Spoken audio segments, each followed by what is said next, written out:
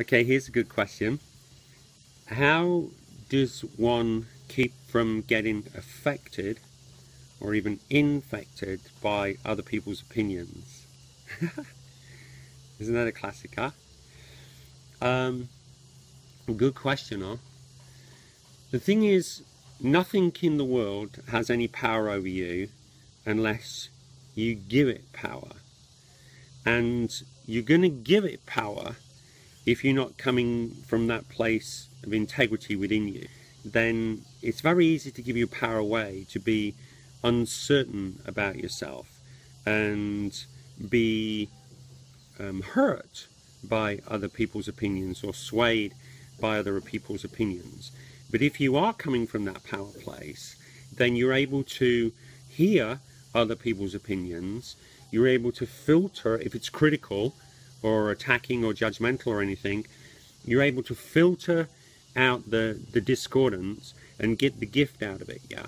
For example, just lately, where I'm living in Bali, I have the opportunity to get some land adjacent to where I'm actually, the land that I'm actually stewarding now for 20 years. Another piece of land came up right next to it. Yeah. So I asked, if I could have, first choice, if they could give me the chance to get it before anyone else. So they agreed, and I started to, get the cash together for this land. And then someone in the area objected very strongly, very, very, very strongly, and personally attacked me with a long list of reasons why I shouldn't get the land. And they were all personal, deeply personal, critical, judgmental reasons. Yeah.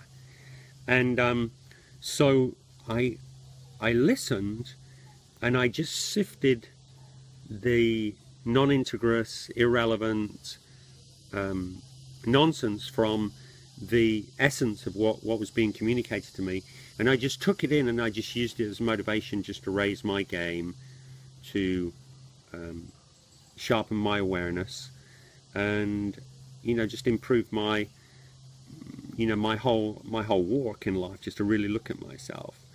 But I'm still going ahead with my intention to get that land, you see. So as long as you're coming from a place of integrity within you, as long as you're every day sitting in the silence and the peace and the presence of your own spiritual nature, you can hear and receive the opinions of others without it affecting you in a negative way. And you can distill the gift in whatever someone else's opinions are. And there's nothing wrong in listening or hearing other people's opinions, especially if they feel very strongly about something that you're doing or not doing, you see.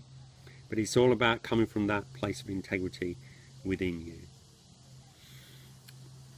And then to fortify, this thing about you can't be affected or infected by the world. You can't be disempowered by the world unless you allow it to happen, unless you do something or don't do something within yourself that allows it to happen.